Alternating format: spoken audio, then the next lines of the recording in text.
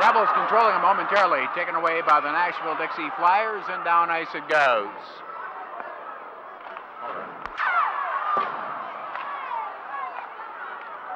Rebels trying to control it. Chip chase sends it down ice for the Rebels. In the corner, Kevin Smith touches it. Icing called. Puck bouncing down in front of the cage and off into the corner. The Rebels pick it up. LYNN Marguerette sends it up ice. Kevin Smith with the Dixie Flyers sends it into the crowd. Flyers controlling it, trying to get it out of their end to center ice. Doug Smith sends it down ice and picked up there by the Rebels, Jack Chipchase.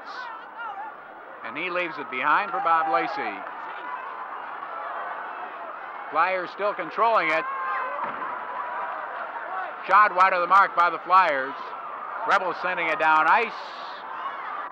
Garneau has it. Pete Shearer. August George behind the cage. Big scramble in front of the cage, and the Rebels still controlling it along the boards. August George. Out to the point it goes. A shot that is knocked down. The shot by Jack Chipchase.